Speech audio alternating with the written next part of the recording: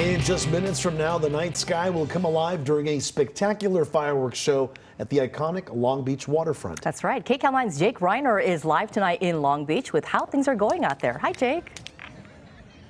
Hey there, Susie and Juan. We are just under 15 minutes away from the fireworks show you were just talking about. We're at Shoreline Aquatic Park, and I just want to show you kind of the scene of what we're seeing here. Families, friends, everyone is gathered here. They're pumped, ready for the fireworks. They're bundled up. It's a little chilly out here, but this crowd of people, they had this last year. They said they had 50,000 people.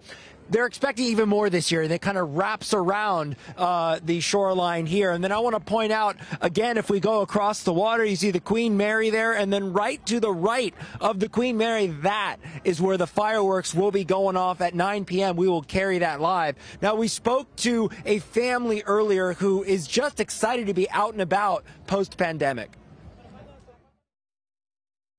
I'm happy because the fireworks are coming on tonight.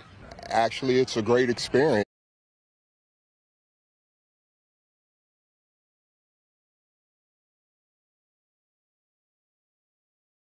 A great atmosphere just to be out here amongst everybody and free. So just to prove to you that there's really no bad seat in the house, look at all these people on the bridge waiting for the fireworks show to start at 9 p.m., which we will carry here live on KCAL 9 as we slowly make our way back to me. You can see the Queen Mary in the background. Everyone is pumped for the fireworks show. I should point out that the Long Beach Police Department put out a notice on Twitter earlier saying that they're aware of what was going on in Illinois with that shooting, and they've beefed up patrols as a result. So they are very much aware of what's going on around the country here. But so far, no incidents to report. Reporting live in Long Beach, I'm Jake Reiner, KCAL 9 News.